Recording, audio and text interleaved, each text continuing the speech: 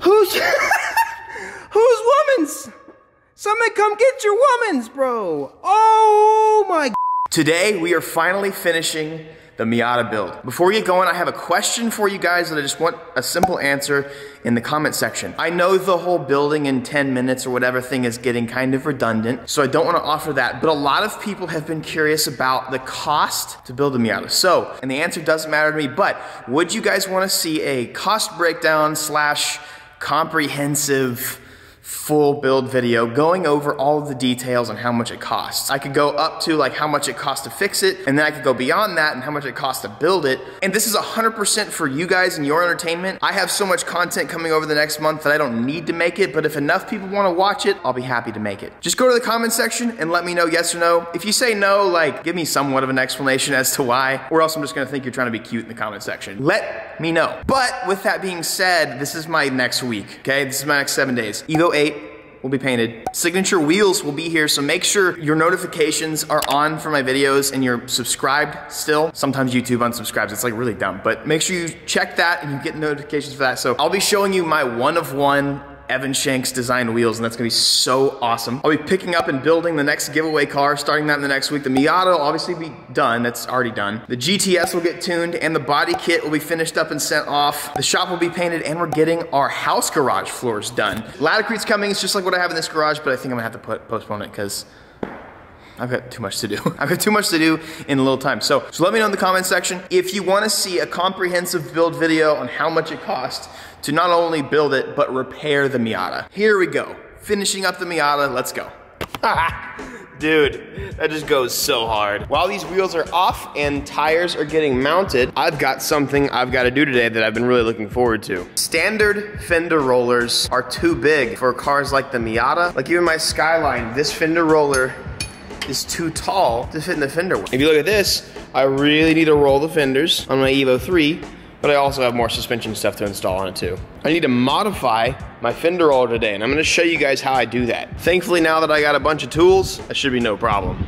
We got Zor pulled up to the crib. Is that my boy Bernardo? What's up, sir? Hey, I got the heat on this shop for you today. While they're doing that, let me show you exactly why we gotta shorten this. So this, I gotta try and make it not fall. This is as compressed as it can possibly go. Look, that roller's not anywhere near the freaking fender. I need it to be like 2 inches this way. So, what we're gonna do is cut about 2 inches off of here and about 2 inches off of that inside sleeve so I can compress it as far down as it goes. Let's see what we got. I haven't even seen the tires yet. We just got some good, reliable old dailies. I told Jaron never drive this car in the rain. It's a Miata first off, and two, it's like a stance car, so no sir. Yeah.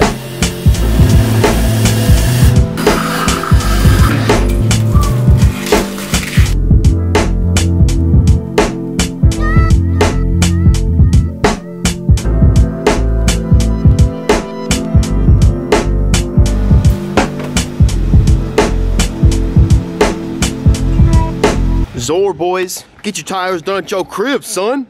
Dallas, Kansas City, and Houston now. Hit them up.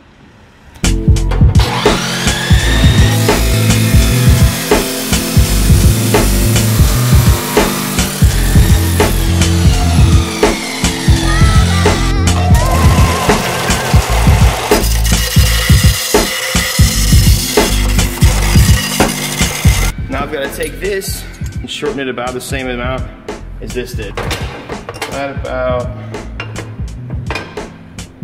there.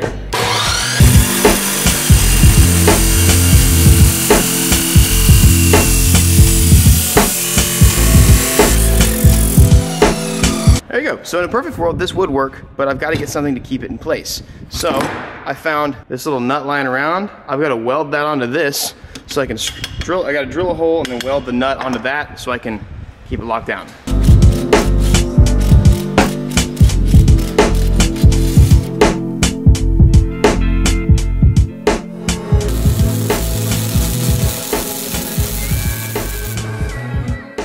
Boom, baby.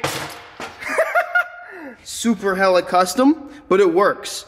That that's good. I painted it black, and it's probably not even gonna settle correctly, and I don't give a heck. But look, we're like 2 inches shorter. That should work on the Miata now. All right, we are all mounted up and ready to go. Heart wheels, got the heart rims, got the tires on them. I went with a 205 40. It's just enough stretch to where I'm hoping and praying that they will clear the fenders without much rubbing. Tires are done.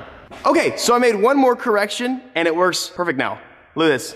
You might not be able to see it, but I shaved down this little piece right here so that this wheel can fold back further this way. It wouldn't be able to fold back this far, but since we lowered it, I now needed to do that so that I could fold it in to make it useful for low cars. So boys, we freaking did it. And the nice thing is this is still gonna be functional for regular cars because I can lift this up, but this is exactly how it should have been done. If you make these, take note, boys.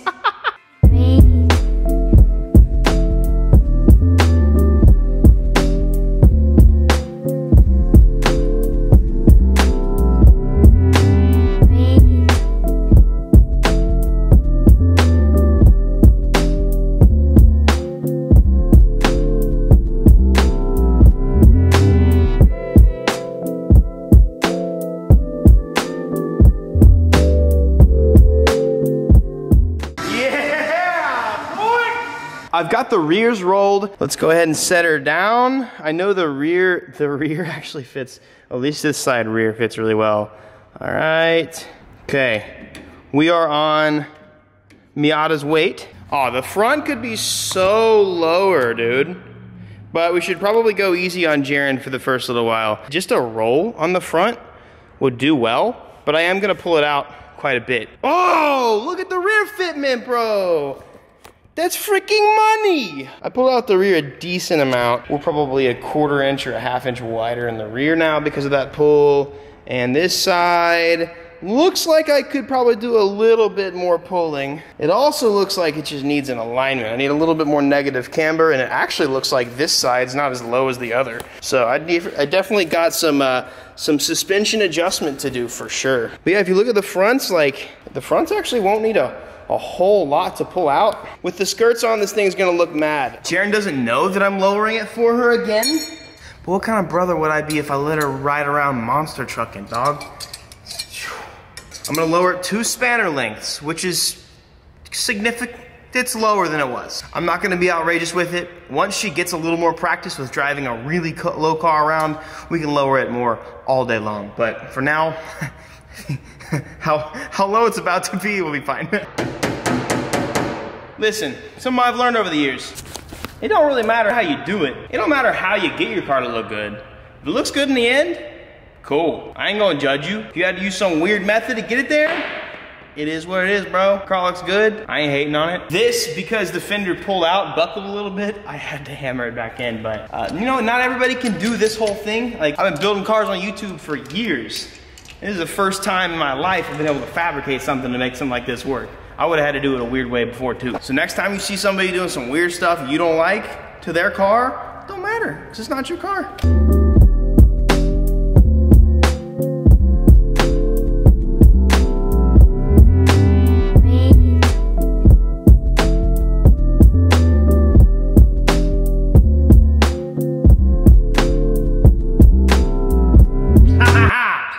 Take that, Tong Yang.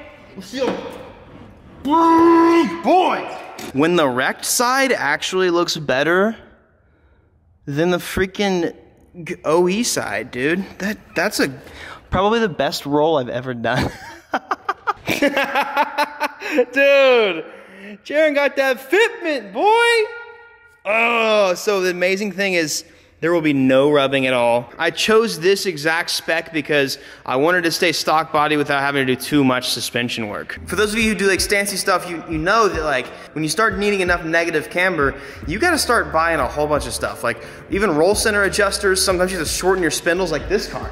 I have to, for just my front suspension alone, I have to have upper and lower control arms, shortened spindles, and roll center adjusters for the fronts. Haven't installed them yet, so that's why it doesn't look like it's fitty. But I am actually incredibly impressed at the fitment. It looks good, it feels good. That should be high enough to where she's not gonna destroy everything. That bumper's probably not gonna last very long, but she's not gonna have any really annoying rubbing or anything. This fender was a little weird. These rear fenders on these are very hard to roll, and it kind of gave me a little bit of trouble. The other side actually did really good. That's why I was saying earlier that, of course, the side that was wrecked actually probably looks better than anything else.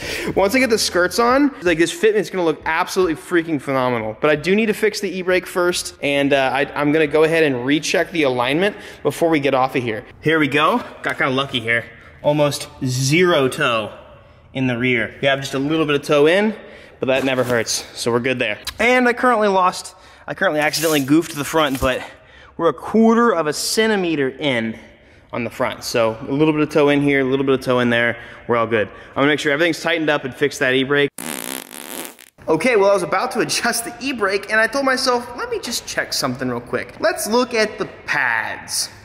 I think I know why this lady might have gotten in a wreck. Because her freaking pad is non-existent. Look at that. Never seen that in my life. What the hell? Who's woman's? Somebody come get your woman's, bro. Oh my God. Yes, it actually was a woman that owned this car before me, so shut up. I ain't being sexist. Bro! That's like beyond. That's beyond bad. Later. All right, Jaren. Car's not gonna run today, sorry. But, so here's what normal brake pads are supposed to look like, right? You see how that's like, it's got a lot of stuff that it can wear out over time? Yeah. See this stuff that wears down right there? That's the pad. Mm-hmm. This is what she was riding on. But that actually wasn't the problem, guys. Found out the issue. The caliper is completely seized. The piston will not go back in. I even tried using my 20-ton press and the piston would not go back in. So gotta buy our caliper, fix it, then we'll be done. Currently on hold with these boys. Now that I'm thinking about it, my Miata did this too. And I had to replace the caliper as well.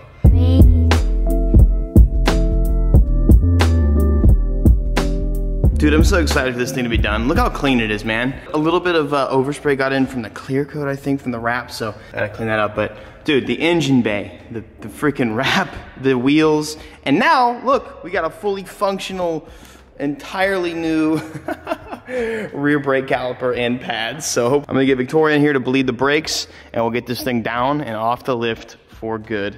Until I secretly boost it one day when she leaves it over here.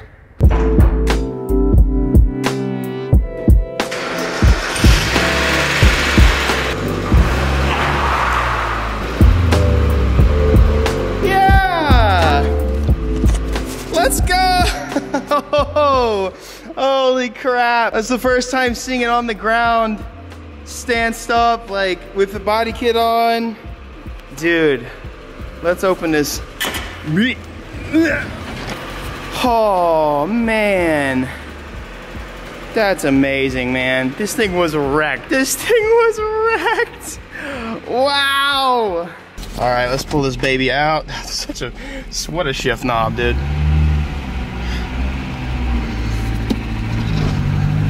Gotta make sure I torque the lug nuts down before I go, but boys, we did it. Jaren's Miata is officially basically just finished. Honestly, I'm actually not upset at all with this fitment. I was hoping that it wouldn't be too high up, but this is gonna be perfect for an 18-year-old girl that hasn't driven around like a stanced car before. This is like the best fitment I think I've ever done on any car, and it's not even mine. This is one of the coolest transformations and one of the coolest cars I think I've built, and it's literally my sister's. Dude, honestly, this is one of the coolest cars that's ever come out of my garage. I love you, Jaren, and I wanted to do something sick for you. She's a great sis, and I put 100% of my effort into this, and I think it's like, dude, how badass. I'm literally like speechless. This is awesome. All right, we made it out of my driveway, which my R33 can't do, so we're already making pretty good progress. Wheels a little sideways. It'd be like that sometimes. Definitely could use a little bit more love on the lift for the alignment, but it's, you know, as we saw, it was close enough.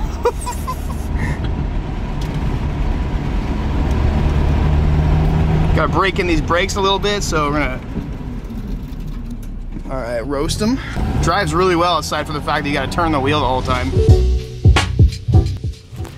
E-brake might need a little bit more adjustment still, or the rear pads just need to get a little bit more bedded, but this car's insane. I can't believe this thing turned out so good. Guys, like, this car was wrecked, man. I can't wait for Jaren to see it, and I'm definitely bummed that she couldn't like see it off the lift for the first time, but dude, the fit, I'm incredibly happy with the fitment, dude. Like, stock body with fenders pulled and not even super aggressive. I mean, like, the car's pretty low. That's definitely considerably low. I've already tested out its full potential of rubbing issues. I got in and out of a driveway down there that was like really rough. The rear fitment is actually pretty money. Pretty nice. I pulled it pretty nicely. Oh, definitely got a rear tail light I gotta fix. Dude, how cool. This entire side of the car was crushed. I'm so happy with how this is turning out. Now I get to give it to her and she gets to do her own little mods and have fun there. She's obviously done a few things here and there. It's pretty cool that we turned an old, crusty, dusty, wrecked Miata into probably one of the coolest Miatas ever. And on somewhat of a budget. Oh boy, this is the cruise missile. Cruise missile incoming, dude. This is the whip, bro. I couldn't even imagine whipping this thing around and just vibing, dude. This is awesome. Speedy McGee over here too. Well, guys, this isn't the end of the Miata build, but it's the end of the restoration and bringing it back to life. Very thankful for our sponsors. For one, Heritage Wheel, Zor for coming to our house. Also, Get Dipped Services for the liquid wrap on the car. Can't forget our boys at Corbeau who sent us the custom office chair as well. JDM Buyer for the hardtop, who we're picking up the next giveaway car from. Mishimoto for the lugs. And my sweaty, bleeding hands as well. I knew this car would turn out good. After seeing what it was compared to how it is now, it is nice to actually see a lot of planning and a lot of effort into wheel specs, just fixing all of the little things on the car. The last thing I need to do is just get her some plates, get it registered, because this thing is no longer salvage title. It's officially rebuilt. Next video, we will let her have it, let her rip, and get her learning how to drive stick in her Miata. Wow. Every video that I make, I give you guys life advice. What I'm gonna lay on you today is important. What I wanna tell you today is there's nothing wrong with having zero tolerance for negativity or having zero tolerance for the people that you know will personally just drag you down. Unfollow, block, remove from your life all of the people that are constantly dragging you down. There's probably friends of yours that are keeping you at the bottom and you don't even know it. And the reason why is because they're always negative. For me, I do enough, I see enough. If somebody's constantly bothering me, somebody's constantly negative, something or someone comes into my life and all they bring is negativity, it's an easy block. That's an easy removal. That is like, get out of here. I just want to encourage you guys today and let you guys know that there is nothing wrong with having zero tolerance for that kind of thing. And really what I mean by that is don't feel bad if you've got to unfollow or if you've got to block. Like, it's your mental health. Your mental health is the most important here. Not what they think about you and not how they care about you. Guys, I will catch you next video. Have an amazing day. Peace. Hey! By the way, I got 2 videos right in front of you. What you should do is watch one of the 2 or both. Also, subscribe. Make sure you are subbed and those notifications are on. I'm gonna sit here and stare at this Miata.